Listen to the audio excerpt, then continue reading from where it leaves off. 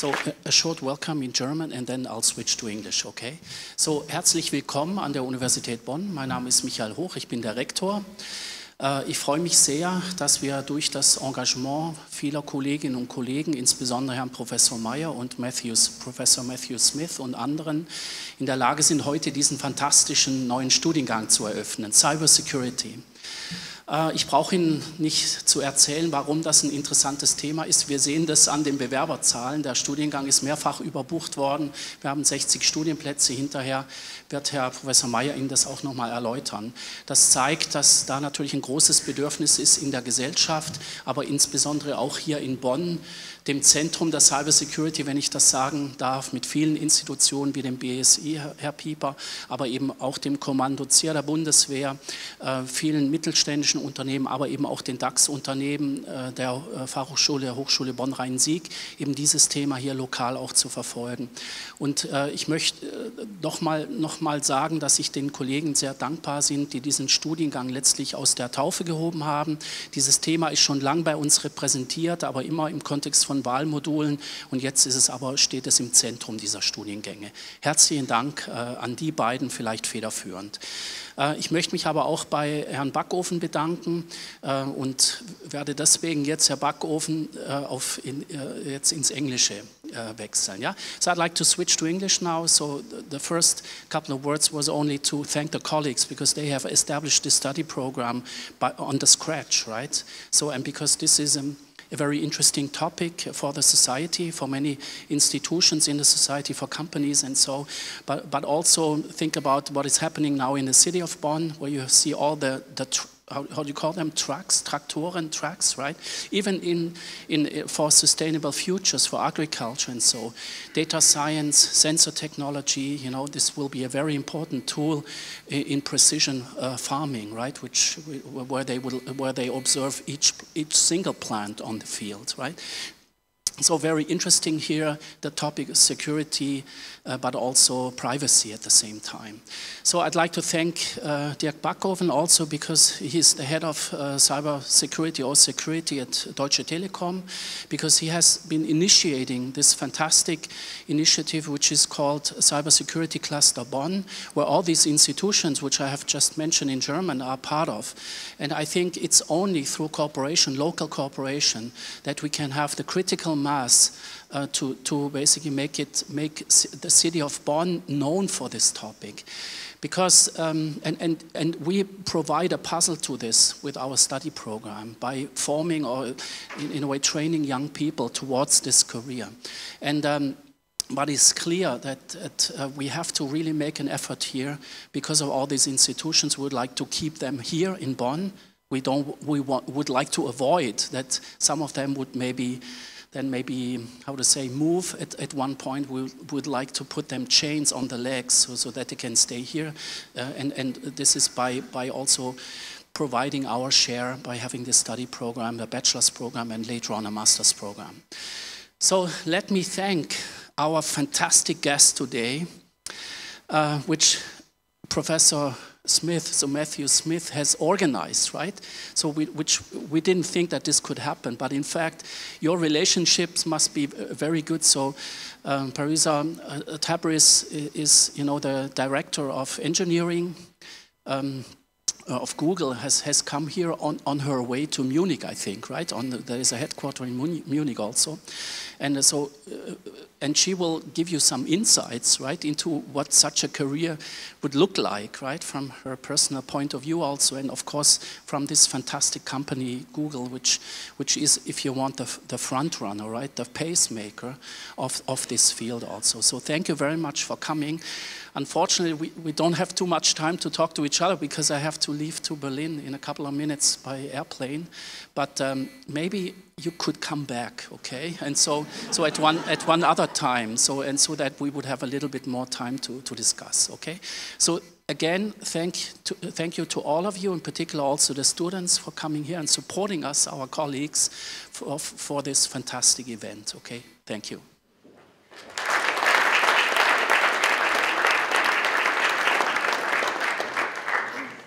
Thank you, Professor Hoch. And I will give the word to Dirk Backofen for giving us another welcome address. Dirk Backofen, already mentioned, is chairman of the Cybersecurity Cluster Bonn and also head of the Telecom Security. Dirk, the floor is yours. Thanks, Michael. I had my own mic. I'm going over here. Yeah.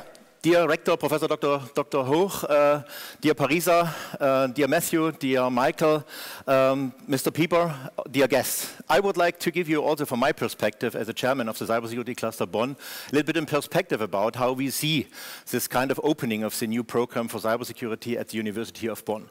Because from our side, and this one I can say at the beginning already, it's a really big event for the entire area of Bonn, because we need this kind of education for cybersecurity professionals, for cybersecurity experts, not only in the bachelor course, we need it at the end also in the master course as well. And we have discussed already before, and thank you very much that you have opened already the discussion that after the bachelor there will be hopefully also a course for the master students for cybersecurity. And I tell you during my speech a little bit something about the cybersecurity cluster and for sure why it's needed to have this kind of young students, young colleagues, which are all sitting here around, and hopefully they will be part at the end of such kind of activities in the cluster as well. Professor Hoch has already mentioned that the preconditions that we have here at the venue in Bonn on Prem, they are more or less ideal typical ones. Because we have all the governmental institutions with the Federal Office of the German IT Security for the German government, we have the Cyber Command of the German Armed Forces, we have the universities, the University of Applied Services, Bonn-Rhein-Sieg, we have the University of Bonn, we have City of Bonn, we have the Chamber of Commerce, which is supporting this kind of idea, and for sure, a lot of companies out of the private sector.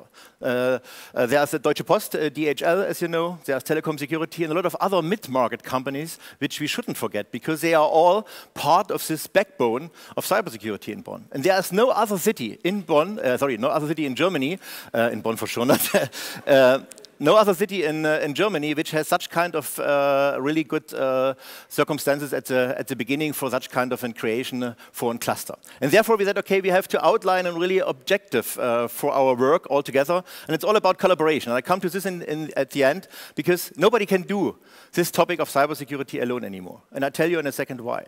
But to have a clear picture and clear objective, we have outlined in our cluster, which is, by the way, a registered association, as you know, a clear story. And say, okay, we would like to make Bonn the heart of cybersecurity in Europe. Why? If you look onto this map, you see Bonn is really located in the middle of Europe. And based on this good kind of preconditions that we have, we would like to be really the #1 in Europe for cybersecurity. And therefore, it is so warmly welcomed that we have this course of students for cybersecurity here with us. And to make it maybe a little bit more tangible, then I would like to bring this into your mind into. Because everybody is knowing when you speak about Davos, what does it mean for economy leaders? But what could it be if we are able to develop Bonn to become the cybersecurity, the Davos for cybersecurity here in this region? Davos for cybersecurity. Everybody would like to understand, okay, it's not about the economy leaders, it's about the cybersecurity leaders. And this is exactly the next generation of young people which we try to develop into this kind of a status into. This is the starting point of your career, and therefore we are so happy to be part of this game as cluster here together with the University of Bonn. For those which have never heard about the cluster as such, you see a little bit the structure that we have here. We have a management board with 8 board members consisting out of the City of Bonn, Chamber of Commerce, big companies like Telecom Security, but also Fraunhofer, we shouldn't forget when we speak about the educational part. And a lot of the professors here at the university are in parallel also working, Michael especially working for Fraunhofer as well, not only for the university. And this all is in the steering committee in the advisory board. We have the Federal Office for Cybersecurity, for Information Security of the German government, the Cyber Command of the German Armed Forces, as you can see here, and we shouldn't forget as well the police headquarters of Bonn. They are also part of the story in our support. And we have at the end already acquired 75 members, all the big companies, as you can see here, not only small ones out of the regions, although an IBM is part of the game, a lot of other big players will following soon. So therefore, we are really playing this game. game. And we are very happy, you can see this here, that the University of Bonn is for sure also part of the game as an associated member of our cluster. And this is something on which we play really this kind of collaboration, this kind of interacting in a joint manner. This is exactly how we are so successful and how we can steer this kind of cybersecurity topic further ahead. What are our strategic elements? 6 things, and I wouldn't go too much into, but I think first of all, and we had the discussion with the colleagues of the press already beforehand during the press conference, what's about the awareness of cybersecurity? A lot of people speak about those topics, but it's not clear for everybody so far. Therefore, we have still to do some kind of educational work, and I would like to jump for a second to this slide. Therefore, we are organizing, first of all, the first Cybersecurity Tech Summit Europe. The first one was in this year, in March, and the next one will be next year in March on the 11th as well. You see a lot of very important politicians, a lot of CEOs, a lot of international keynote speakers, which have given us a contribution for this kind of a huge event, and this one we will continue. This year, the first one, next year already the second one, and this is a story on which everybody here from the university could get benefit from, and therefore we would like to bring this into your mind into. The second thing is here on the right side, the Vice Council of Cybersecurity Experts, also a new thing. Everybody is knowing the Vice Council for the Economy leaders in Germany, die deutschen Weisen, die Wirtschaftsweisen. And this is exactly something on which we thought, okay, we could have those kind of cyber experts, cyber Vice Council members as well. And we are very happy that we have compiled 6 of the best professors in cybersecurity out of the entire German landscape. Not only Germany, not only Bonn, we have also Darmstadt, we have Munich in this group in, but we are also very happy that Matthew Smith is one of those professors of the Cyber Vice Council for our experts, and this is exactly how we would like to give advices, really good advices to the German government, to all companies in the private sector and the public sector to have the best development about cybersecurity in place. I would like to jump to this, Secure Digital City. This is the next element to create a really urban district in Bonn in which you can make cybersecurity really tangible for everybody, for each human being, not only for experts. This is something on which we are working together with the city of Bonn, and this brings us also something of new awarenesses for everybody into life. And if you look onto those things which are more in the area of the scientific and educational part, then you see already that everything about cooperative research and publications, everything about cooperative training and the educational approach is something that we have to have on the university side. Here with the University of Bonn, but also with the University of Applied Services Bonn-Rhein-Sieg. And this gives at the end, hopefully, if we see the graduates afterwards, the right balance to not only to leave the city of Bonn afterwards and to stay here, to create some kind of incubator programs for cybersecurity, to have the right companies exactly here on-prem in Bonn. This is exactly for what we are working for. And if you speak about the role of the university, then I think everybody should understand that based on this perfect symbiotic approach coming from the 6 existing excellence clusters which we have here at the university, we bring now with the new course of cybersecurity something into life which will help us definitively to fulfill the demand that you are seeing here. In 2022, there is expected a demand of cybersecurity professionals in Germany alone of 1.8 million experts. Do you have an understanding about where they are coming from? Currently, this market about cybersecurity experts is more or less empty. There is nobody available anymore. And I would be more than happy if all of them, which all of you, which will hopefully be based and graduate of this kind of a story at the end, will come to the industry and will give us at the end the uplift about the topics that we are seeing here. This is exactly what we would like to support, especially in the collaboration between the private sector, public sector, and for sure with all the universities here on-prem in Bonn. So my last story about is a political message, because you should understand that based on the increased numbers of cyber attacks, we need a collaboration of everybody. Because I give you only one figure. We as Deutsche Telekom, we are confronted with every single working day with 42 million attacks, cyber attacks, 42 million. The peak was in May, 57 million attacks. This is really an amazing figure coming from 4 million per day 2 years ago. This is exactly where we are living in. So therefore we need a line of one, because the army of the bad is already outside there. But where's the army of the good? Which is standing in the line of one, using the same high professional tools, the same knowledge, which you will get here out of the university to protect the entire landscape, the entire society against cyber attacks. So therefore, I say we need an immunization of the entire society against cyber attacks. And this is only possible if everybody is working together, if you have the right collaboration. Therefore, this cluster is so a perfect one. And at the end, hopefully, we can form together with you this army of the good. And to give you a little bit of impression, emotional at the end, I have prepared a little bit of a movie about. Sorry for the English-speaking guys, it's only available in German. 2 minutes impression about what will be the outcome of all those activities together with the university here in Bonn. In naher Zukunft entspringen die sichersten Datenströme Europas am Rhein.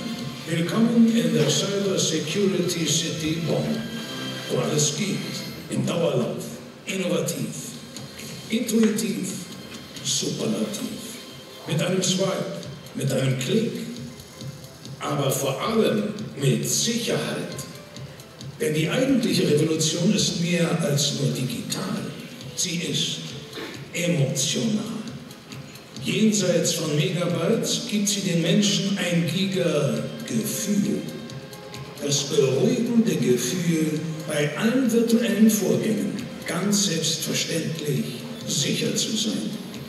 Secure Digital Payment, sensible Datentransfers, Verified Identities, sicherer als jemals zuvor. Denn hier kooperieren die besten Cyber-Security-Spezialisten des Landes.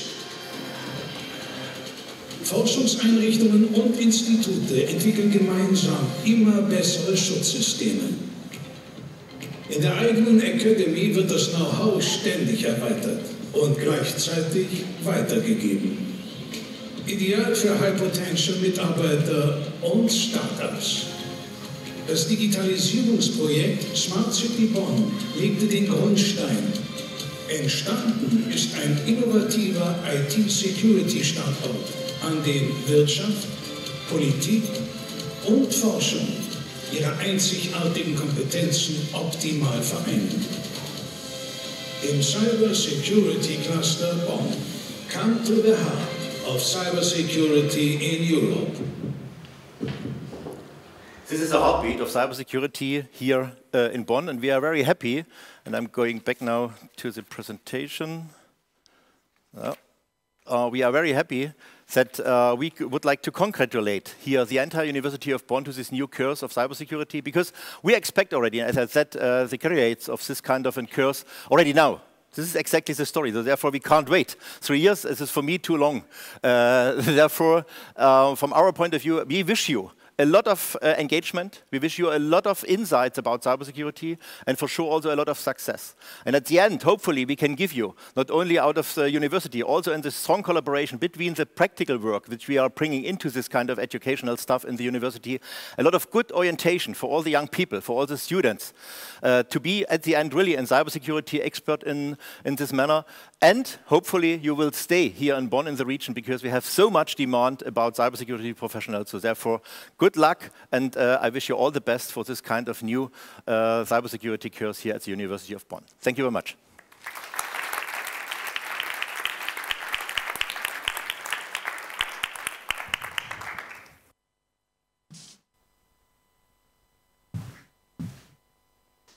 Okay, welcome.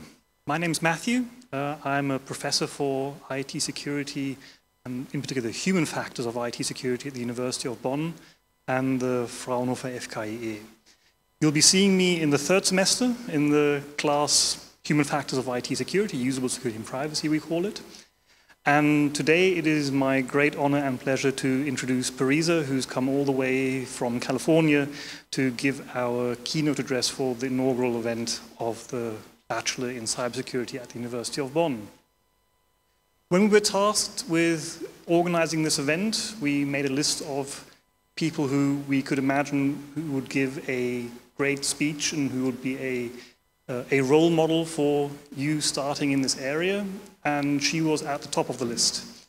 And I couldn't be more happy that she accepted our invitation to come here. I actually met Parisa in 2016 on the Usenix Enigma conference, which she co-founded and co-organized. At the time, her official job title was Security Princess, which she picked herself because she thought security engineer was just a little bit too boring, rightly so. She, since then, has been promoted a couple of times. She's now the Senior Director of Engineering at Google, although she still quite likes the security. So maybe Senior Security Princess now. As the Senior Director of Engineering at Google, she's currently responsible for the security of Chrome. And Chrome, as you know, is the most used browser on this planet. And I think in 2016, 2 billion active installs. I'm not sure what the numbers now are, but they won't have gone down. So this is a massively important piece of software, and she's the head of that security department. She's also in charge of Project Zero, the team of elite security experts who poke hole in all sorts of software, both at Google and worldwide. And she also has personal experience in breaking software and has done a lot to help people repair these things. Apart from these very impressive technical skills, she's also somewhat of an artist. She enjoys doing digital art and glass blowing, I found out, which is very interesting. But maybe most relevantly for this audience, she's also passionate about teaching the next generation of cybersecurity experts. And that's why I'm so happy that she's here. Not only did she co-found and organize Usenix Enigma, she's also, as a reaction, I'll tell you about, she founded the Our Security Advocates Conference. And that was when RSA, I believe, had 40 keynote speakers, 39 of whom were white males. And within just a couple of days, Parisa and some colleagues of her organized a counter-conference to show that security is much broader than this. And with that, I'd like to welcome Parisa and say this is going to be a fantastic talk, a very motivational talk, and I hope you enjoy it as much as I will. So please welcome. All right, well, thank you for the awesome introduction, Matthew, and the welcome from everybody who is part of organizing this event. It's a huge honor to be here, the Davos of cybersecurity. It's my first time to Bonn, and to be clear, I came specifically for this event and really to speak to the students. And I have a team in Munich, so I'll see them afterwards, but I definitely came for this event, and I felt very welcome the whole time. This morning I had a welcome parade of tractors from the hotel, which was lovely. I actually went to university in a school that had a lot of farmers nearby too, and so I think being near students and being near tractors made me think about my own university days. But first I want to congratulate the students, and really this talk is for you, and I welcome anyone who's not a student to listen, but I really wanted to just be speaking to you, and I want to start with a really heartfelt congratulations, because I know that Bonn is a university of excellence in Germany, and so you all must have worked very hard to get here, and I know that there's different, people are in different points in their career, but I think it's very exciting to be part of something new, and so congratulations to you. Now is a really important and exciting time to be working in computer security, and so I think that it's a great time to start. The world's dependence on interconnected systems is only increasing, and so I think that it's one of the most important missions that you could work on to really keep people, our friends and family, our businesses safe as people use the internet. And so it's an honor to meet some of the people, and I hope to speak to some of you later, that will be helping to make things better, because we have a lot of problems. So I look forward to working with you. I wanted to start by just sharing a little bit of my own path in security, just in case it's instructive to you as you kind of figure out your own path and career over the next couple of years. And so I'll start from way, way back. And that's a picture of me in kindergarten. And as Matthew said, when I was little, I wanted to be an artist. I don't know exactly the age ranges of students, and I'm not going to ask. But when I was growing up, there was no computer in my house. There was no access to the internet. And I thought I wanted to be an artist because I like to draw and paint and just create things. And I actually thought that engineers were people that drove trains. Later on, we actually did get a personal computer in my family's house. I remember it was a Pentium 4. And at the time, we had dial-up internet. And if you don't know what dial-up internet is, lucky for you. But I had to, it essentially meant very, very slow connection, and I had to share the internet connection with my family, who also wanted to make telephone calls, and with my 2 brothers. And so in high school, I had used the computer a little bit to play games and to talk to my friends on AOL Instant Messenger, which also recently retired. But I really didn't know what computers how they worked, the potential for them and the internet. And so I ended up having to choose a major and didn't really have the foresight that I suppose many of you have. I liked math, and because in the United States, I knew I wanted to go to college, I ended up choosing computer engineering as a major, mostly just on a whim. I liked math. At that point, I realized engineers actually were people that created things. And partially, I was like, well, I'll start there. And if I don't like it, then I will change to something different. But quite a random decision. And I share this really because I want to bust the myth that you need to be an expert either in computers or in security kind of as you're starting out. And all of you are so much farther ahead than where I was in your career. So started computer engineering, took a lot of math and core classes. I see there's a lot of parallels in what you have in your curriculum requirements. And one of the things that I thought I wanted to do was actually get into web development or graphic design as a career. And so when I was 19 years old, and at this point I actually had my own computer and high-speed internet in the dormitories, which was student housing. So I taught myself how to do basic web development. I learned about HTML and JavaScript and cascading style sheets, and just the basics to put together a website and web application. And for me, this was really powerful because I was able to iterate really quickly and create something, which I thought was artistic, in my small dorm room. I didn't have a lot of money, and so in terms of having, I didn't need a lot of art supplies or space because I could iterate so quickly on the web and create something and then share it with other people just by sharing a link. And that was really how I first learned to program. And I started actually with computer engineering and doing electronics labs and fell in love with coding, in part because of this really quick launch, iterate, being able to make something and update it very quickly. And so realized that I actually enjoyed programming and wanted to work more in programming. I used, this service still exists, but I wouldn't expect necessarily anybody to know about it. I created some websites on AngelFire, which was a web hosting service, and you could have a free account if it actually showed, if you allowed it to show ads as well. And for me, this was exciting because I had a way to make art. I didn't have to pay for my own web hosting, but I thought the ads looked ugly. And so I wanted to find a way to kind of block the ads so that I could have still the free hosting, but not have to pay for ads. And the irony of this is I work at Google. It's no secret that a lot of Google's revenue comes from advertising on the web. And so I'll just throw it out there that the irony is not lost on me. But essentially, I was just like, oh, these ads are ugly, and I don't want to have to pay for a service. And so I found ways to block the ads, and to be clear, this wasn't any kind of like advanced hacking, but via reading online forums and also just playing around with the script that I was providing into the service and how they would actually render that. I found ways so that AngelFire wasn't able to actually render those ads, and they would disappear from the page. And for me, that gave me the full canvas,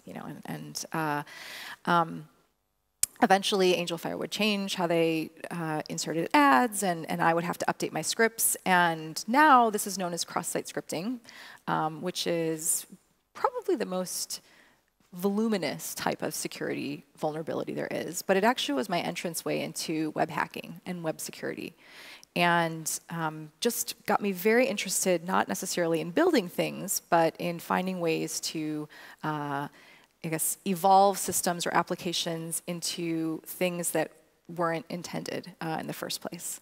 And I ended up changing majors to computer science and joining a hacking club in addition to a web development club, taking a couple internships, one at a IT company, one at a national a government lab within the United States, and doing web security, network security, and then doing an internship at Google, because at the time I was using Google as my search engine and thought that it would be interesting to work on real software and try to secure, actual software, because I wanted a taste of research as well as industry.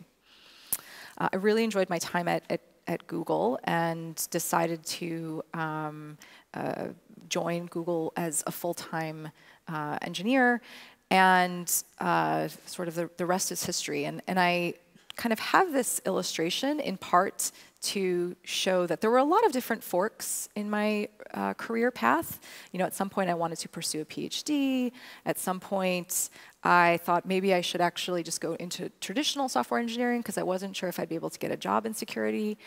And if there's anything you leave with, you should know that you'll be able to get a job in security. But I remember actually having a lot of anxiety when I was a student about, what will I be doing in the next 10 years? And don't worry about it. If I could tell myself anything, a younger self, don't worry about it. There's a lot of forks in the road, and this was my path. I think alternative ones could have also been interesting and enjoyable, but that was my path. As a story, the security princess background is I was going to Japan, and my colleagues told me, well, if you go to Japan, it's really important to get business cards, because exchanging business cards is sort of this, there's an expectation if you're there in official business. And as Matthew said, I thought security engineer was just kind of boring. And actually at the time, I don't think people even knew what it meant. And so I chose security princess as a joke, and it just kind of stuck with me, and I've enjoyed it because I think it's ambiguous enough to where people don't know what you do, and also your responsibility is sort of all over the place, and I enjoy sort of working in a breadth of things. So that's the story. I've worked on Chrome for the past 6 years, and today I lead Chrome security and Chrome privacy, as well as actually all of engineering for building the browser on Windows, macOS, Linux, iOS, Android, and so get to learn a lot about those underlying operating systems, as well as client software and, of course, web software, as we try to build this window for billions of people around the web to stay safe and make that easy. I think that usable security is actually one of the most important emerging areas right now, because a lot of security experts have built security into software in a way that just isn't usable. And humans are smart, and so if something is inconvenient, they will not do it.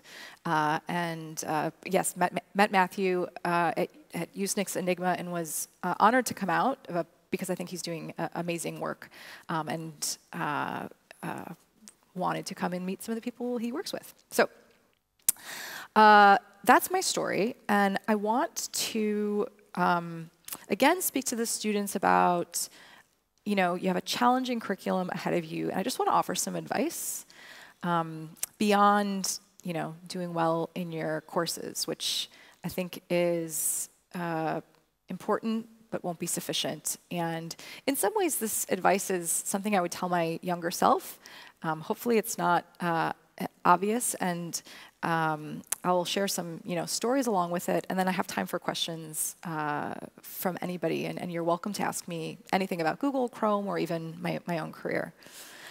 So first and importantly, I think that working in security, everyone should know that it's not exactly like the movies. So who has seen The Matrix? Okay, cool.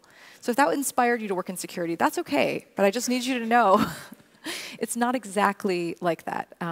Has anyone seen the movie Hackers? Okay. I'd recommend it. Also not how it works in real life, but a cult favorite. Has anyone watched the TV series Mr. Robot? Okay, wow, okay. You've seen it all. I hope this isn't discouraging, but that's not actually how it works in real life. Mr. Robot actually is one of the first TV series that has a dedicated technical consultant, and so that series actually does an extremely good job of making sure that the actual exploits and demos are practical and real world. But I want to bust a couple of myths here, because I love watching movies and TV shows, but I do it for the escape, and the fantasy. And I want everyone to know that day-to-day work, or at least my experience, is not like depicted on the screen. And I think this is relevant for most professions. I grew up with a family who worked in healthcare, and so they were very critical of a TV series called ER because, the emergency room was never nearly as sexy or efficient as like what it's perceived on TV. And so security is the same. First, you don't have to be a man or a genius or programming since you were a baby. You also don't have to be like this antisocial person that only likes to work alone in a basement. In practice, I think that real security work is extremely collaborative, and being able to work effectively with other people is one of the most important skills beyond the technical topics you learned. And then also, unfortunately, progress does not happen as fast as it happens on TV. Within TV, you can crack a password, find a vulnerability, exploit it, and all within about 20 minutes. And I've actually talked with producers and artists who create sort of TVs and stories, and I understand why they do that, because in reality, a lot of the work is you in front of a computer, maybe working with other people just for hours on end, and that's actually not fun to watch. But things happen a little bit more slowly. But all of that said, and even if I haven't deciphered code from an underground layer, I still think that this is one of the most exciting and important and rewarding fields to work in. And want to share a little bit more about that, because while here we're establishing a whole curriculum around it, it still is very much an emerging field. And so I think that's an exciting thing to be a part of. One of the questions I get asked regularly is, what are the best classes, what are the most important classes to take so that I can be successful in cybersecurity? And my answer is always that there's no perfect and there's no best. Security is such a broad, interdisciplinary field that I really think that part of it is personal choice and personal interest. We need people that can build and design secure systems. We also need people that can break and test those systems. And we have people that try to detect intrusions. And then we also have people that have to handle those intrusions. And lots of things in between. And so there's a core kind of technical component to the work, but also a lot of complexity with people and law and policy and international relations and so much more. And so really, this is a field where you can choose your own adventure and choose your own career. Still, I do think that the core curriculum that's offered in this program is really aligned to what I would recommend in terms of what is that foundation to work in cybersecurity. And in general, I think of applied computer science as very important. How do computers work? How does software work? In part because so much of computer science is really just solving problems with layers of abstraction. So this is an image I just stole from the internet. And you can see at the bottom, we sort of have the physical layer, and that's sort of where I started my studies, and have so much respect for people who work very close to the metal and are really thinking about kind of electronics. And as you go up, you have where I ended up, it's sort of like the JavaScript hacker, and layers of abstraction in between. So that's what computer science is. And often, security is really about finding those assumptions and those flawed assumptions in those layers of abstraction or in the implementation and any bugs in those. And then kind of once you find those flaws or bugs, figuring out how to either exploit them and take advantage of the system or fix them. And I would say that we definitely need more people to figure out how to fix them. I started my career on the offensive side of finding vulnerabilities and now spend most of my time in defense and trying to make systems more resilient. And I can say that defense is definitely harder than offense, but helpful to be working on both. As I said, this field is still relatively new, and so I expect a number of specialties to emerge. But if I could offer you any advice, it's to don't stress about specializing too soon. Right now, you're so early in your career, and I think that you really can benefit from taking a broad set of classes. And I know that there's an elective portion, of the curriculum, and so take advantage of that to take classes that you might not, you're like slightly interested in, but aren't sure if you want to do. And this is such a good time to figure out your own personal interests and what you like. I can almost guarantee that it will be some space in cybersecurity, and really you end up just, I think, enjoying things a lot more and being better at it if it really hits at an inner interest. So try things out and you might surprise yourself.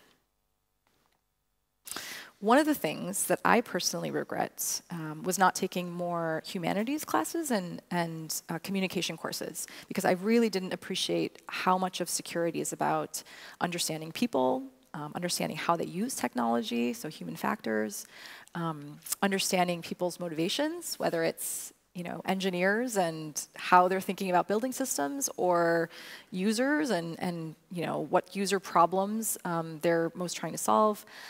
Or just, affecting change in organizations or societies at large. The internet is like the largest shared infrastructure that knows no country boundaries. And so when you're trying to advance security on that, it really is an ecosystem problem. And so I wish I had taken more classes outside of just core engineering. And honestly, that's probably where I spend a lot of my free time now, learning about psychology or design or economics or policy or law, because I realize how important it is to understand those fields beyond just sort of the tech. So if you have opportunity to take those, I would definitely recommend it. And then additionally, I think security is not a passive field. And so you will learn a lot from textbooks, I have no doubt. You'll take exams. You'll probably have to do some homework.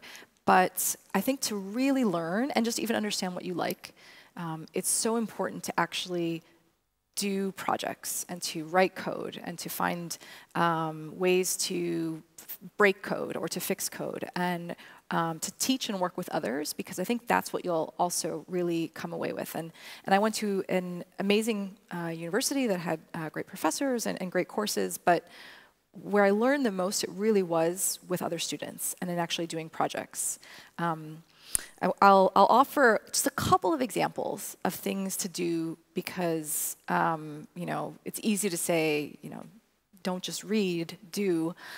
These are examples of things that I did and that might be available to you, or can be ideas for you to start yourself. And so student projects, as I said, I was in 2 student clubs, a web development club and a security club, and I learned a lot from just working on projects together. And to be clear, I've written a lot of vulnerable software, because it's very easy to write vulnerable software. And I have gotten my services exploited, but I was never afraid to kind of put something together and ended up learning a lot from it. Open source projects are an amazing way to get some practical experience. They can be overwhelming. Chrome is an open source project. We would love to have student contributors. We have had student contributors, but I could also imagine it being a little bit intimidating. And so you can start really small by fixing bugs or even just fixing typos in documentation. And you kind of build up from there. Doing research with professors, hackathons. I don't know if there's a culture of hackathons, but if not, I see people nodding, which is great. And if not, bolster the culture of hackathons. I spent a lot of time on Hackett sites and doing capture the flag contests. If this is interesting to you, it's a great way, again, to get practical experience and just to meet other people and learn. There's a lot of organizations that need IT help, and they may not have money to pay you, but they'll take it, whatever you can get, and so find opportunities to volunteer. There's a lot of vulnerability reward programs where you can actually make money, and some people actually make a living off of these programs. And then importantly, I think teaching other people, even if you're not an expert on the topic, but just sharing what you've learned with other people is a great way to, I think, uncover hidden topics of a topic that you maybe didn't even know yourself. And this hacking club that I was a part of, we used to meet on Fridays and just teach each other things that we learned. And we weren't experts on this. In some ways, we were just sort of regurgitating some, something that we learned online but thought was cool. And I think that so much of security is information sharing. And I think finding a way to share and engage also will lead to a lot of deeper learning as well as connections.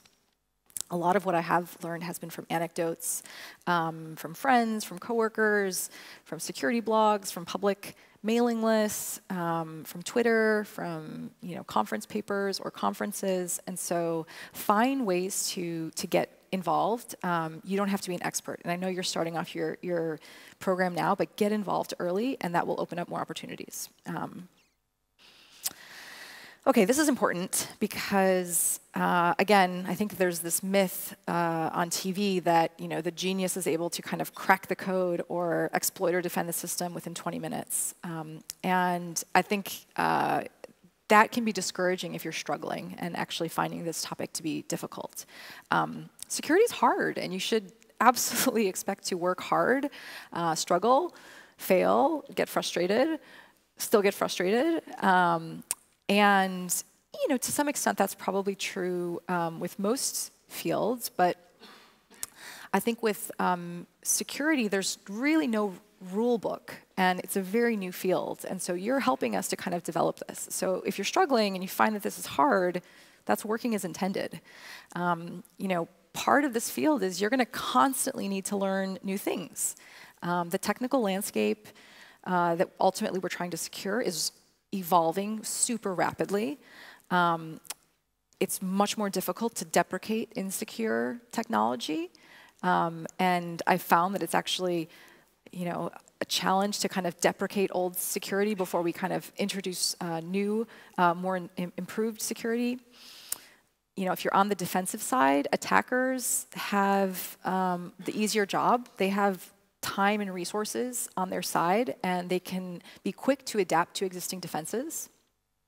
I think security can be kind of stressful because you're dealing with very ambiguous problems, and we have imperfect solutions. So if you're looking sort of for a very clear success, it's going to be hard to find in security. We have imperfect data and very real threats to users that are complex beyond just, again, computer systems. This really goes to kind of the fundamental, like, why do we have security problems in the world type stuff. And I think because it's difficult to measure success with security, in my experience, people tend to notice failure. We have this saying, or the press in the US have a saying, if it bleeds, it leads. And so that really means, like, if it's sort of this like travesty or something downside, like all the systems are getting hacked, it will tend to be a headline. And I think that's a separate problem with the media, but you'll tend to hear about kind of how everything is failing. And in my experience, people are just much more much more likely to notice failure and problems than they are to kind of notice advances. So, this whole space of work is ultimately about risk mitigation.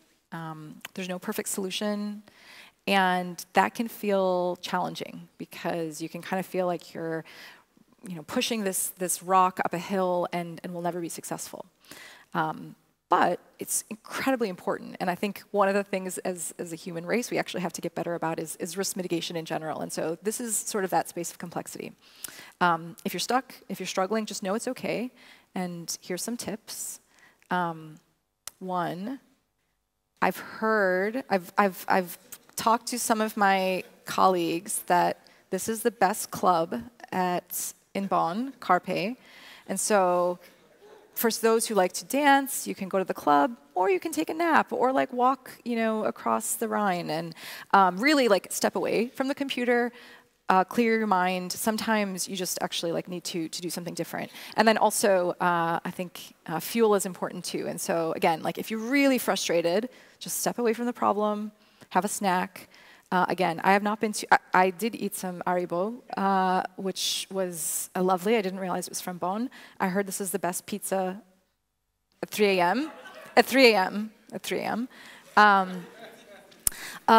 You should definitely eat, develop healthy eating habits too, because your metabolism will slow down. And so, like, you should also get exercise and eat vegetables. Another big thing is just ask for help. I've been successful in large part due to the support, advice, mentorship that I had from a lot of awesome people. And that was colleagues, so help each other out. Professors, ask your professors, they're here to help you. Other experts in the field. A lot of like people online that I just ended up interacting with on forums or met in group settings. So ask for help. Importantly, if you need to ask for help, make sure you do some due diligence beforehand and make it as easy as possible for people to help you, especially if it's someone who's an expert or professional, and you're much more likely to get help or get a response if you ask a really well-scoped question and sort of say, like, I tried these things and it didn't work. But ask for help. And then another thing I will say is that it's an evolving field and there's a lot of ego in security, and so I've definitely interacted with jerks in this field. I can't see any jerks in the audience, but sometimes hard to know. And I think I'll just say there's a lot of chauvinism in information security industry. And sometimes, this conversation will quickly turn into who's the most elite and who's the smartest, and that can happen online or in a conference. I remember being discouraged when I was in university because other people had just way more programming experience than I did, and I felt like an imposter because it was taking me longer to do the homework and I didn't have as much familiarity. Don't get discouraged. In my experience, most of the people who have this huge ego do not last very long. Nobody wants to work with them. And honestly, hard work, perseverance, and thinking about just learning more so than failure is so much more important to be successful in cybersecurity, but also just your career in general. And so even though you'll struggle, you may have to take long breaks and you will fail or learn. I also just want to say, stay optimistic. Like I said, we will focus, and the world kind of focuses when things break. So you probably have heard so much more about all of the attacks and how everything is broken, and it's hard for us to keep pace with innovation, and common bugs that we've known about for decades, like buffer overflows, they're still present and they're still used to harm people. I try to stay optimistic, in part because I think that's a survival mechanism. But also because I also think deeply and believe deeply in a lot of the opportunity that technology has afforded the world. And to be clear, I'm not saying that we don't have plenty of problems, but I also think about the advantages of information sharing and connection that technology has afforded. And so it's a challenging problem, but one where I genuinely think security, or the cutting edge of security, is so much more advanced from when it was 10 years ago, and that we can continue to advance this. And I remain hopeful because I see kind of next generations of people really wanting to engage and improve things. So one more thing, reason to be optimistic, is you'll absolutely have career opportunities. There is a huge gap between the needs of the world in terms of security experts and the talent available. And so, assuming you want a job at some point, I think you'll have a lot of options. We've actually brought 4 people from Matthew's group to Google, and so I apologize because I know we want to chain everybody to Bonn. For anybody who doesn't want to be chained to Bonn for the rest of your life, I will I'm interested in talking to you. You know, you should stay here first and foremost, but if not, then we also are very interested in growing kind of our security talent at Google and in Chrome. Earlier this year, we actually opened a safety engineering center in Munich. This is where Germany's largest Google office is, and announced, you know, we plan to grow it by quite a lot over the next couple of years. You know, in part really just because I think the world recognizes Germany as a leader in security and privacy, and this seems a good place to, you know, recruit talent and to kind of advance the state of the internet and technology when it comes to safety. Google is just one company of many different companies, and so you'll have options, and that's also kind of a nice thing to know because most people have to pay the bills. So I'll end it there and just say good luck with all of your studies. I hope you have fun, and it's a really precious time in your life, and so I wish you the best, and I'm happy to answer any questions if people want. I'll just pause there. Thanks. Yeah, so the idea for the next point on the agenda is to give you some more insights into careers, cybersecurity careers. Of course, cybersecurity careers that have to do with Bonn. So actually we will hear two people that are still in Bonn. And I think the start will be Alena, who will tell us a few things about her career and what does it have to do with the University of Bonn. Alena. So hello, my name is Alena Nayakshina and I'm a PhD student of the Usable Security and Privacy Group at the University of Bonn, and today I would like to give you some insights into the question, should I consider doing a PhD after my studies? And first of all, I will talk about some advantages and the responsibility of doing a PhD.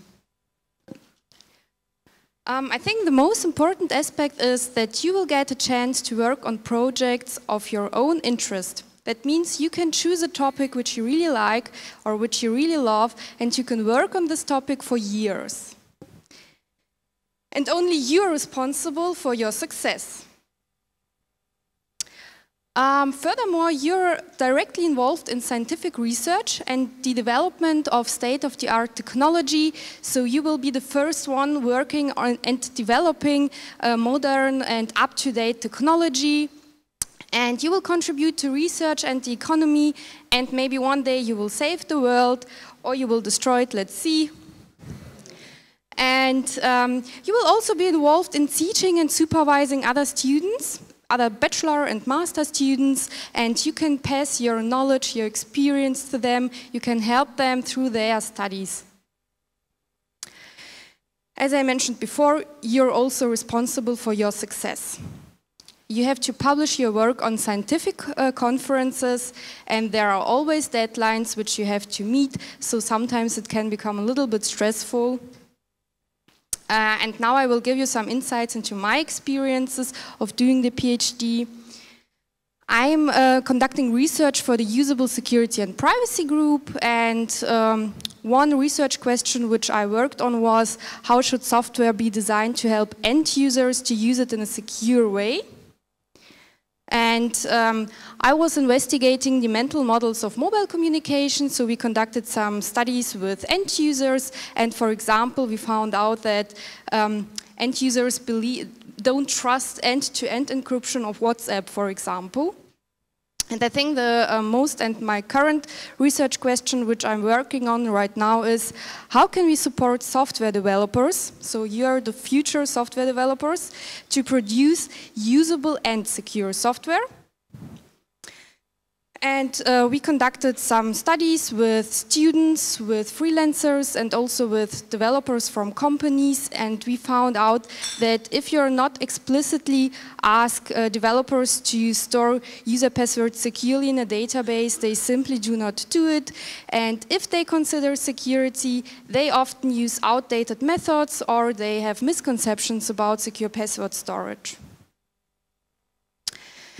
And although computer science is such a technical field, what I really liked about my PhD was that I was able to work with end users and with developers, and it was possible to work with humans. So I pretty loved this kind of research field.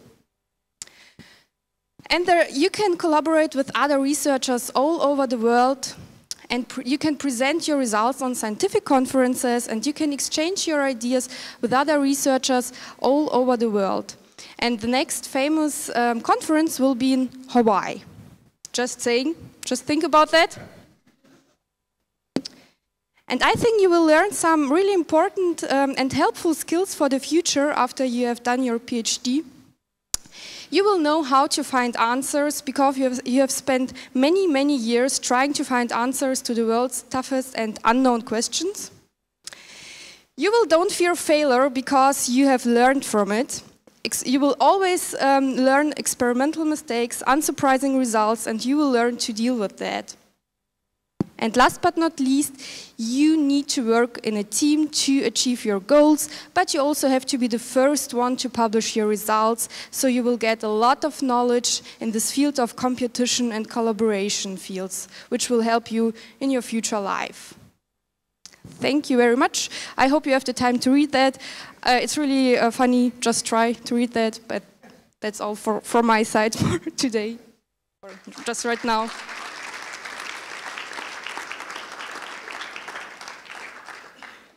Hi, I'm Sergey, and I'm a former PhD student of the University of Bonn myself.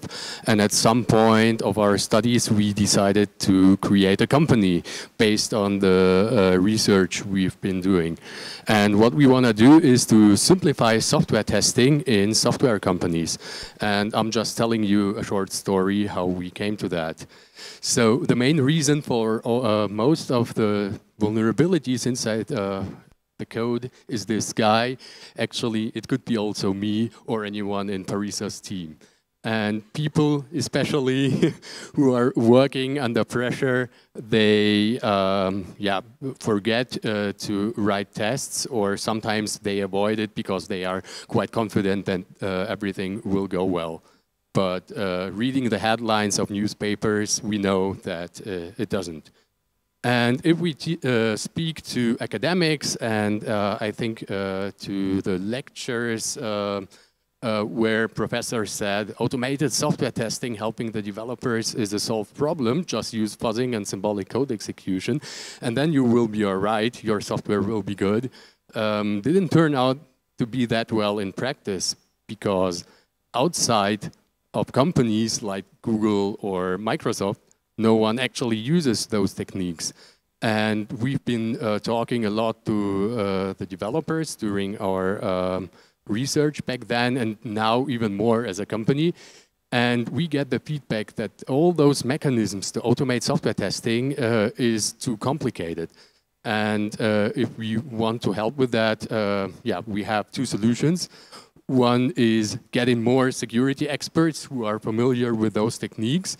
And if you look at Google, they are hiring everyone who knows fuzzing because they use it a lot in their company. But the problem is that all the other companies, let's say the companies in Germany, we haven't met a German company using fuzzing inside software development yet. And this is a big problem. And this is why our vision is to make an easier access to modern software testing techniques by providing interfaces that users are able to use the techniques. And basically this was quite challenging, because back then when we were university students and were using the techniques, we expected that if we go to companies, everyone will know all the newest techniques, but our experience in the end was that no one actually did. So we kind of have to create a story, and this is completely different from academia, where we learned or where we sold solutions to some problems, but here the companies don't even know that there is a problem. And if you want to know why we got an award this year from Bosch for the most innovative startup, we can talk afterwards. Thank you.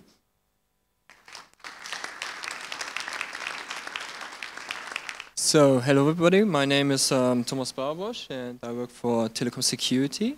And I actually got chained to Bonn, so I've worked already for 3 organizations within the cybersecurity cluster. And I would like to give you first a quick summary of my career and give you some ideas how it actually could look like, your career could look like. So actually, before entering university, I became really interested in programming because I wanted to know how computers actually, how one can control them. So I started, I self-taught myself programming. I went to a bookstore and bought this book, Delphi for Kids, with this tiny cute rabbit, and did it in my free time. So back in 2006, nobody actually could imagine how important cybersecurity will be. So and even computer science was not that a popular choice among students. And so, because I was kind of interested in computer science and programming, I took this innocent decision. One could say naive decision, because I did not think about consequences, about a career, about money you will make with this. I took computer science purely because I love programming, and so I studied it. Actually, I studied quite broadly, so this is where I think I built my foundation. Because I actually wanted to go into compiler construction, operating system internals, but there weren't any courses at that time. And so I did some computer graphics stuff and something there, something here. And in 2009, I attended a project group Malware Bootcamp here at the university. And this is still offered here, and I can recommend this to everybody. And this got me really hooked on malware analysis. So afterwards, I did also, I worked at another organization here, Phone of FKI, for almost 8 years in research, because I was really interested in getting more into details of malware and operating system internals. And I can really recommend doing a PhD afterwards, which I did at the University of Bonn here. And lately I've joined Telecom Security, and because I looked for new opportunities and new interesting problems to solve. So what work do I actually work on? So if you look at my contract, it says something like senior cybersecurity analyst. This could be anything, it could be nothing. But when people ask me, I say I'm a threat intelligence / malware analyst. And the interesting thing of my work is that I work on 2 different scales. I've got the macro scale, the threat intelligence scale. In a nutshell, threat intelligence is like looking into current trends and at threats to your organization and the groups, and you follow them along and in order to catch them, for example, on your network. And one part of threat intelligence is definitely malware analysis. So that's like solving a puzzle. You're looking into the tools of these threat actors, and you're ripping them apart one piece after piece, and then you get an idea what's the capability of a certain group, and so on and so forth. And this is where you will always keep on learning. So yesterday I looked into a malware family at the network protocol, and it was Google's protocol buffer used, and now I'm looking at the internals of this one. So what kind of work can you actually expect when you're going into threat intelligence and malware analysis? So with threat intelligence, I formed part of a huge operation which took 4 years for botnet takedown. There were several malware families involved, 100,000 of users, not only in Germany but also all over the world, were infected. And we're following this botnet for 4 years very intensively. So from the threat intelligence side, we wanted to get a big picture all the time. So what kind of malware was actually distributed in this botnet? How are the individual tools, their malwares are connected? What are the motivations? And for example, also what's very interesting for society, who are the victims in order to notify them? As you can see, this can, depending who's your threat actor, this can get really political at some point. On the other hand side, what I really like is like flipping bits. So I did the malware analysis on many of the families, so this is really technical. You get to write reports, you get to learn about new stuff just as I mentioned, now I'm looking into Google protocol buffers in order to understand the protocol of this memory family I'm looking right now at. You look at the weak crypto and you may able to crack it, and you write a lot of code. So that's really cool, and I can really recommend to look at this area if you're into solving of puzzles. So that's it. Thank you for your attention.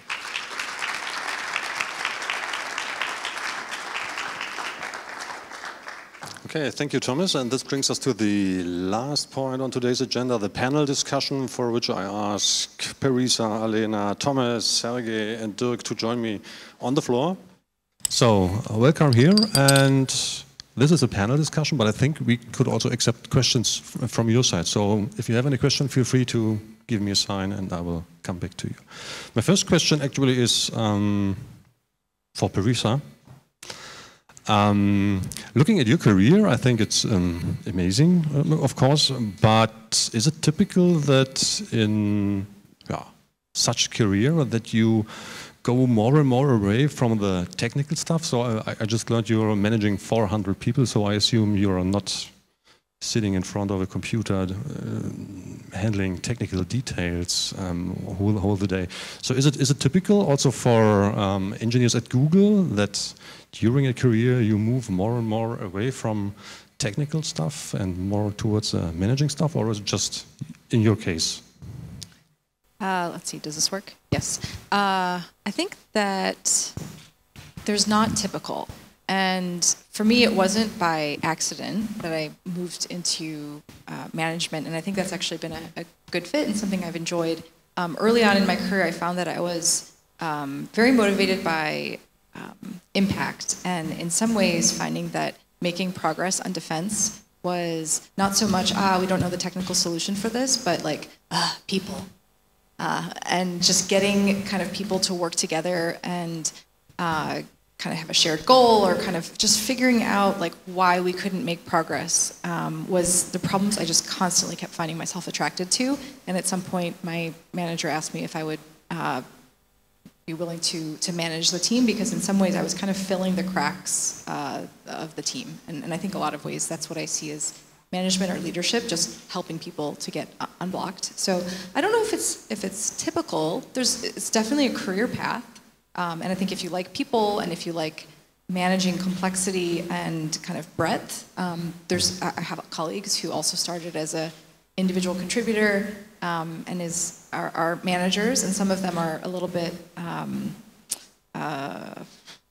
maybe shy or embarrassed about like the level of coding that they do, but there were some people that raised their hand to watch The Matrix. One of my colleagues, his name's El Kamtov, very accomplished hacker, browser security guy. He actually found the exploit that was used, the SSH exploit that was used, and he's a manager too. And so you can take that path, but at least at Google you don't have to. And I think actually it's really important that we don't push people into management that don't actually want to manage, because it's a different skill set. And so at Google you can advance just as far career-wise, and by this I mean compensation-wise or title-wise, as individual contributor. And those folks are definitely still spending their time, mostly focusing on coding. I think I code sometimes on the weekends, or will maybe do things that are not in the critical path, but I know that it's more for my own benefit than like helping the team. And so I think there's no typical, you shouldn't feel pushed into anything, and career is super personal. So it's kind of like, how do you want to spend your day? Okay, thanks. May I add something? This is actually an interesting question, and I had this discussion with two of my former colleagues who actually about to turn 40. I'm in my early 30s. Can I actually deliver in still, when I'm 30, 35, 40, still the technical stuff, getting right into details, because you're getting slower, you're getting tired. Can you do it? And this is something you might not think about. No, that's serious. This is something you don't think about when you're 20. You can hack all night long. I did this, but now it's something. On the other hand side, the career, it's not everybody can become a manager, because then there would only be managers and nobody underneath in the period. So the careers can go upwards and horizontally, and I think that's, yeah. Okay, Dirk, you are the only guy on the floor with a career, interesting too, but we don't know details about it yet. So can you say a few words about your career? I will do so, for sure. You have asked me to say something about the classes, so therefore I have not put my career into... I answer your question, but before I have to respond a little bit on your topic, because cybersecurity is not a question of the age. It's something of the understanding in your mindset, what is deep in your heart. Because exactly, nobody is asking in our organization, how old are you, and how fast you could compile a program or some kind of a new attack or something like this.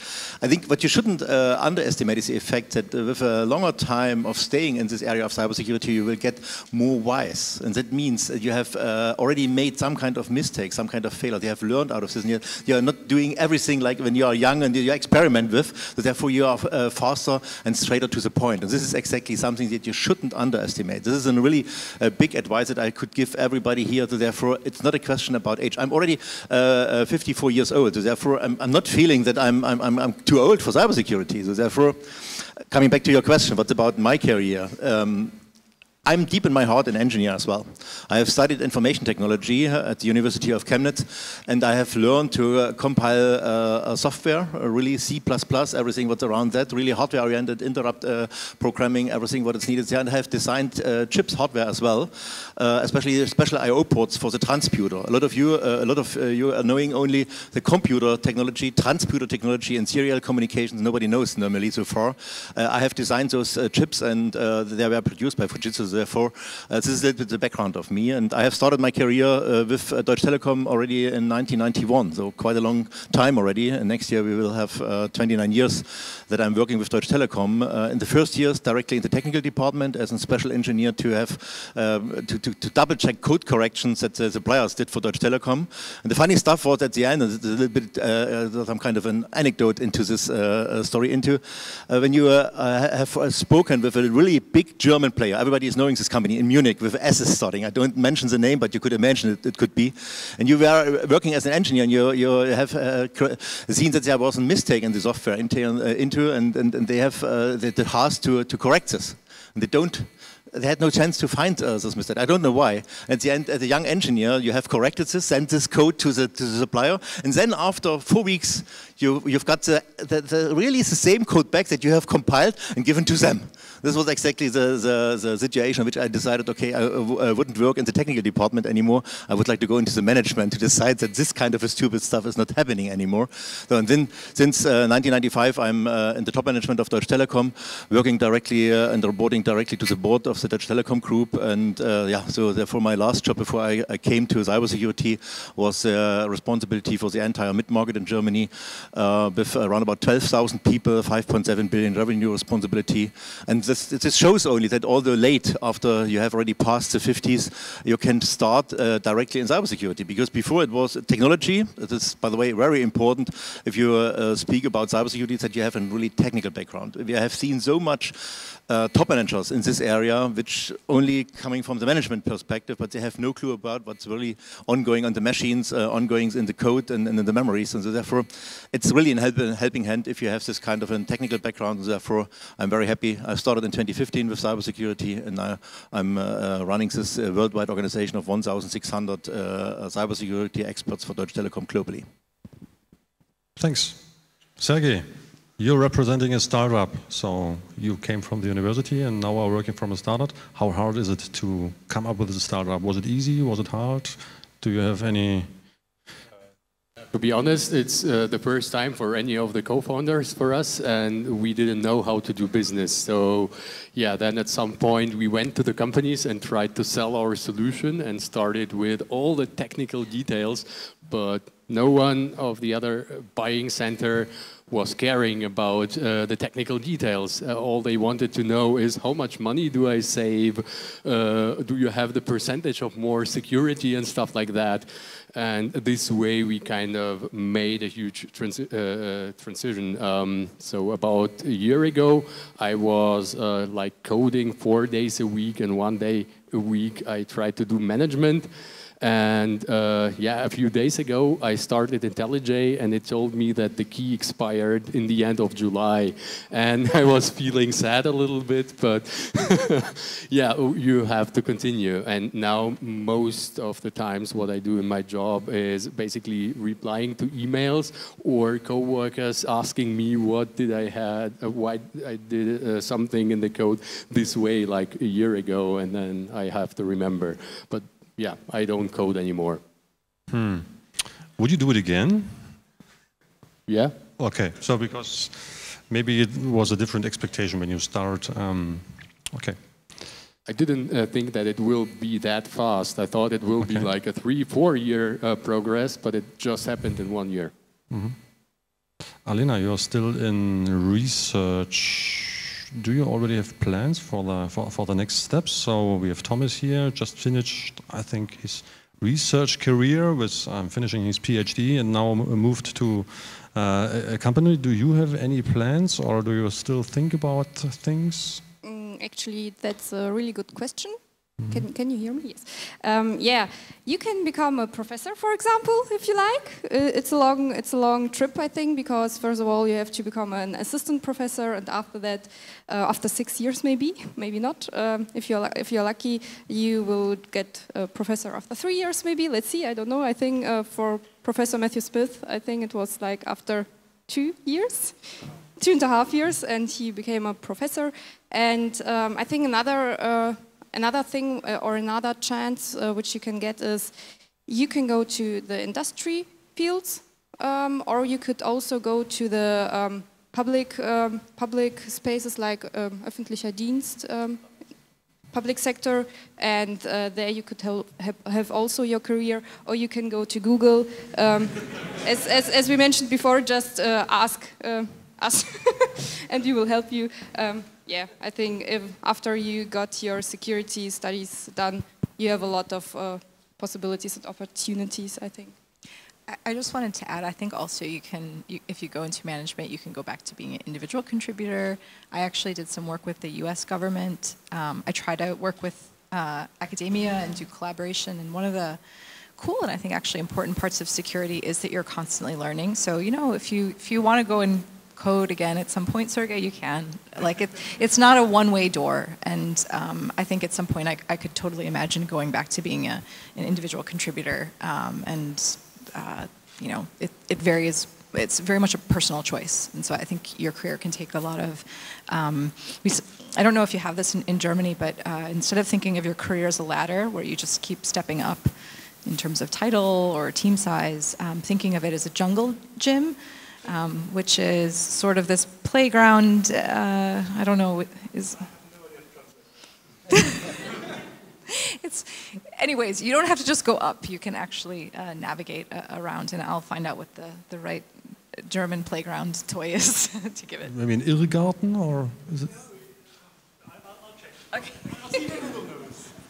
I would like to add something on this what Parisa said, because there's very often the assumption that especially young people thinking, okay, I only get in my career successfully when I am going up and I'm becoming a top manager, and then I will receive the right salary and then everything is fine.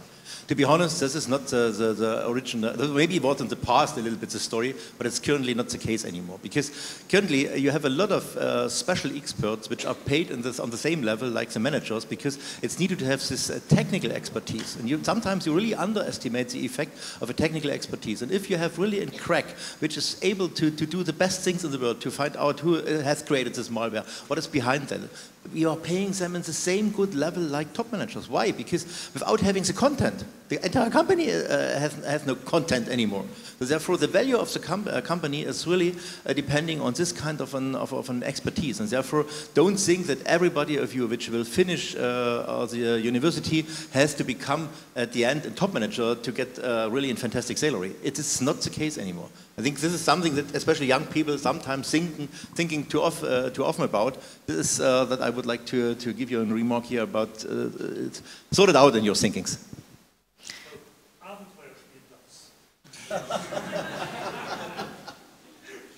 I can't say that.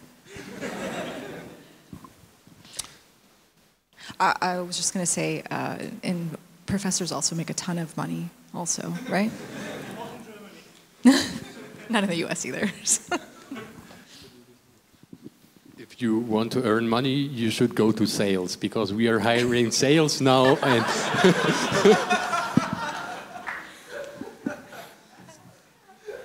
Okay, the good stuff. We're already acquiring them without finishing the course. It's really good. I see. Okay, thanks for your explanation, Dirk. At least now I understand why Thomas just moved from academia to industry. However, I think it's 2 months ago, right? So that you moved from Fraunhofer to 1.5 months. 1 month.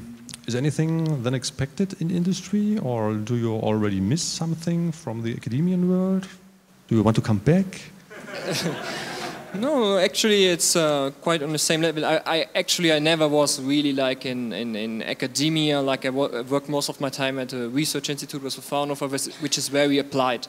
So I was always working very technical, and this is what I'm doing right now. I'm just continuing to work, doing the technical work, and I'm continuing working on this one. And I still love analysis of malware, and I still love to program, and this is what I'm planning to do for the future, getting in this expert career, so as Dirk just said. Okay, thanks. So any questions from your side? So I think we learned a lot about potential careers, insights, advices. Any additional word from your side you want to give? If no. I think only 2 things. Be courageous enough and experiment, because nobody can tell you already right now what will happen tomorrow, the week after, next month or next year. So therefore you will be confronted with a lot of things that you don't expect so far. And it's reality. We have to learn, especially now it's constantly learning. The entire stuff of cybersecurity is constantly learning. And by the way, if you think that the biggest asset in cybersecurity is technology, forget it. It's not hardware, it's not software, it's knowledge. It's knowledge about all the different threat vectors, therefore it's so important to have the analysts, and to know how you have to combat with, those things, what you have to do to protect your organization, to your company, you as an individual. This is exactly the biggest asset, and I think this one has to be clear. Therefore, if you're not willing to start constantly learning, then you're definitely wrong in cybersecurity. Because although I have still to learn a lot of technology stuff, although in the top management, because the world is changing. And this is, I think, the biggest, the best remark and the best advice that I could give to you. Start this journey and be open, experiment, and be courageous enough to start new things. Because if you do the old things that you have done ever, then you will end up in those dead ends, I would like to say, on which everybody else is maybe already going to be stuck. This is something on which you have to be really open about, be courageous, be good enough to really experiment with those things. Thanks. Carissa? I just want to offer, I agree that optimize for learning, don't optimize for success. You learn so much more when you fail or struggle than when you success. And I think there's sometimes this pressure of like, I have to get a job and just optimize for what I'm good at or what I really like. But like at this point, don't rush, just learn. I want to give a shout out maybe to some of the women in the audience. I see you, and you're a minority, but really important. And mostly just from my own personal experience. When I was at University of Illinois, was in a computer science field and a computer science major, and I was involved in sort of the student talking with the dean about like overall transition into the department and teaching. And one of the statistics I had learned was that a number of women transferred out of computer science after starting, before completing, and tended to have a grade average, and I don't know how grading is done here, but in the US it's A, B, C, D, and F for failure. And so they would have a B minus grade point average, and they would say that computer science is too difficult. And then we looked at sort of the male slice of the cut for people who transferred out of the department, and it was C, so it was actually worse, and they said it wasn't interesting. And so This is not to say that really anything about you individually, but there actually is a lot of social science research that shows women tend to think about skills as more inherent and like whether you're inherently good at something or bad at something. And so if you struggle, then you may think like, this just isn't good for me, especially when you are the minority and you're like, I don't know if I fit in, I haven't been programming since I was young, and like I don't like love reverse engineering malware, and so like this isn't for me. And this is not to say that's not good, that's awesome, but like if you identify that way and you kind of like keep thinking like I shouldn't do this, I'm not good at this, you may want to step out of a career for all of the wrong reasons, because especially within security, I think failure is so important and you learn from failure. And so don't just optimize for success. Know that actually you have an incredibly unique perspective to offer, and if this is an interesting space, though it can feel alone, I think, lonely, I think it's worth trying to fight against some of those kind of internal kind of voices that say you don't belong, because you absolutely do, and we need more diverse perspectives, not just on gender, but really in general, to advance security. And so I'll just stay there.